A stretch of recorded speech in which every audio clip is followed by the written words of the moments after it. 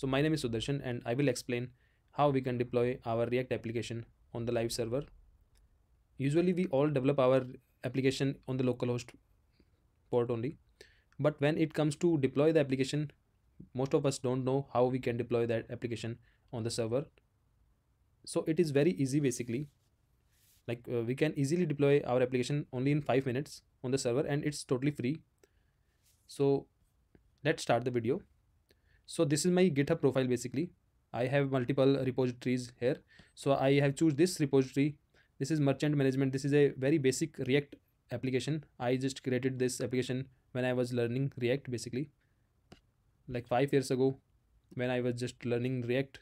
So for the experiment few things, I developed this application. So let's try to deploy this application on the server, and this is very easy. We will use a website called Render. This is render.com. So render.com is the fastest way to host all your static files or static apps and web apps basically. So we will be using this website to host our React application and it is free. So you have to create an account with this Render. So I already have logged in using my GitHub account basically. So I already have account in Render. So this is my account. So there are options like you want to create static site, web service, private service, and these are the options you can deploy. But in this scenario, we are just deploying our static website. So we will choose static site here. So now there are two options. Either we can connect to GitLab, or we already have logged in using our GitHub account. So we just have to configure our GitHub account with this Render. So I will choose GitHub account from here because there is no repository added so far in this Render. So we have to add repository from GitHub account. So let's configure from here. Okay, so install. So this Render will ask for some permissions and all. So this is asking for all repository, like it wants permission for all repository or only selected repository. So we will only select few of the repository. So I will select only one repository which I want to share with Render. So you have to select repository here. So I have lots of repository. So I will choose this merchant management because I just want to deploy this merchant management repository only. So I will select this one. Okay, then simple give the permission, read and write, and install. Okay, so now my account is attached with the Render here. Okay, so now you can see merchant management is connected with this Render. So I will use this connect. This is okay. Now we have to give some name for this. Just you can give any name.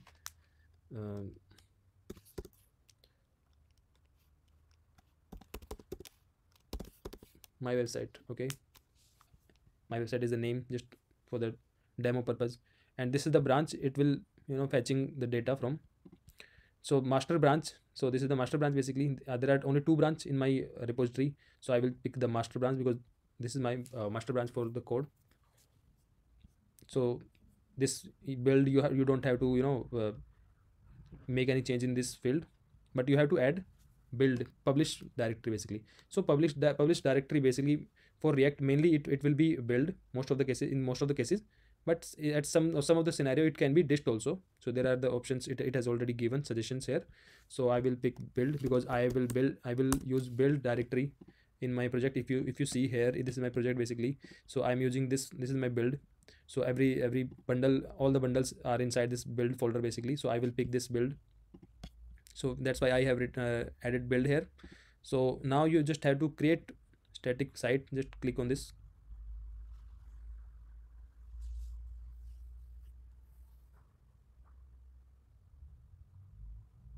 And that's it guys. So you don't need to do anything else. Your build is in progress. We just have to wait for a few minutes and our website will be live. So it was just this easy, and this will be the URL for our website because this is a free version. So URL like I added the name my website. So you can see my website hyphen this some weird name after that because this is a free version. So they will add some weird number or weird name after your website name, because this is a subdomain basically. But you can pick the paid version also. That paid version will, will give you the name of your website for your choice, if that is available. That is another option. But it will serve the purpose if you just want to deploy your application, and you just want to show your application to someone else, so you can share this URL with anyone else, and that person also will be able to see your application, just you can see in the local host. So that's a great thing.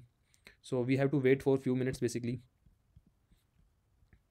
You can skip the video for a few seconds if you want to, like, it will take some few minutes. Okay, and meanwhile you can also see all the logs and everything what it is building. And guys, this is a auto deployment service. So whenever you make any change in your GitHub, if you make any, if you push anything inside your repository, then this render website will automatically pick that change from your GitHub account, and it will deploy that change automatically, so you don't need to do anything else. They will keep monitoring your repository, and the service is totally automated, and you just have to push your code into your repository, and your deployment will be done. Okay guys, so our website is live, as you can see. Okay, so this is our website, this is live. So we have to, let's go to this URL. This is our unique URL. Wow, this is our website.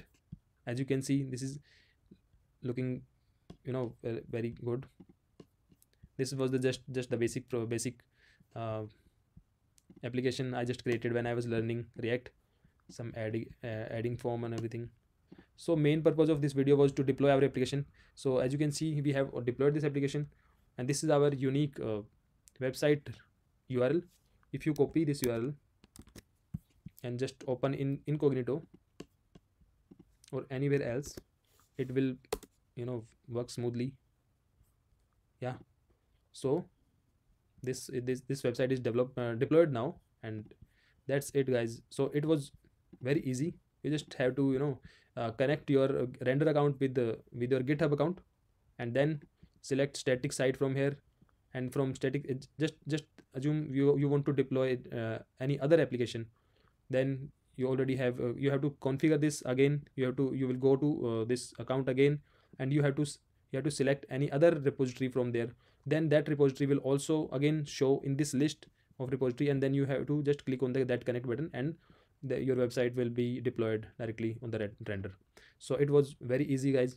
So if you have any questions or anything, any doubt related to this, you can comment on the video, or you can connect with me on my LinkedIn profile as well.